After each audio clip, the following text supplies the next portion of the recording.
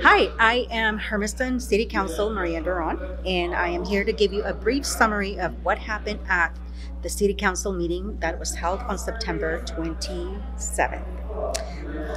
In the evening, we heard from our partners from the Hermiston Chamber of Commerce about the Dining Dollars program. It's a very exciting program where the city is going to be using $50,000 of federal money that came from the American Rescue Plan Act, and the dollars are going to help support local restaurants. I'm sure you're going to hear more about it as you tune in to KOHU, and as you know, the chamber provides more details of the program. But this is how it's going to work out. It's going to be distributed through the Chamber of Commerce in $10 gift cards, dining dollar cards, and cash at restaurants. And this is not just for chamber members. This is for any restaurant that wants to participate in the program. The city will be giving out cards to utility users and through the library and parks and recreation programs. So watch the city and the chamber Facebook pages to see more about the updates on the cards. We also said goodbye to Mr. Gary Luisi after 23 years of service. That's a very long time, and we were fortunate enough to have him provide his leadership, his talents over the course of the years. We also approved at the last council meeting the hiring of Rich Tubby, and he will be the first full-time city attorney, and he will start this Friday. So we welcome him aboard.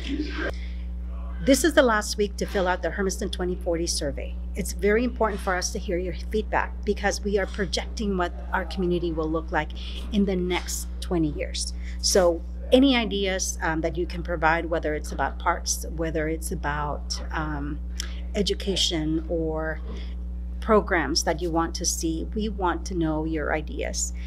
If you are able to take about 5 minutes of your time to provide this feedback, we would really appreciate it. You can go to hermiston2040.com to find the link for the English or Spanish survey. Tonight, we also approved 3 new committee members that are going to be joining the Hispanic Advisory Committee and the EOTech Committee.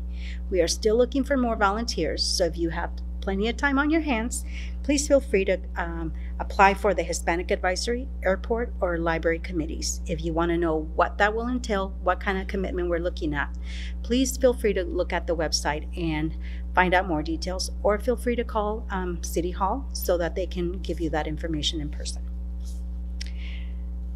Also, we would like to encourage you to be part of the City Council by either coming in person, space is very limited, or you can watch us through the YouTube channel.